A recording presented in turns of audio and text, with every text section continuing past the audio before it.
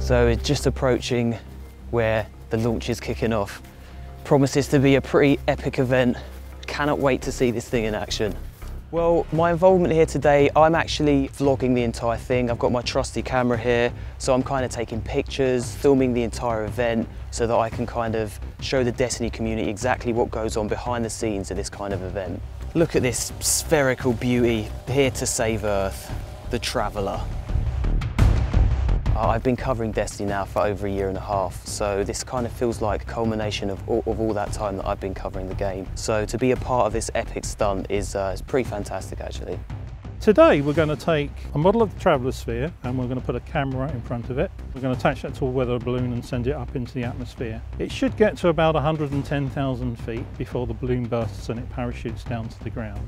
It'll be going up through the stratosphere, and we should get some nice shots of the curvature of the Earth and also the blackness of space. When Destiny finally launches, I'm most looking forward to unfettered access to the game. So it'll be lovely to just grab the game, grab a control pad and just play to my heart's content, play through the story that Bungie have kept so silent about. Tips for people playing Destiny, my advice would be play as the Hunter, 3 consecutive one-shot kills, and you will definitely take out a lot of people with that particular subclass.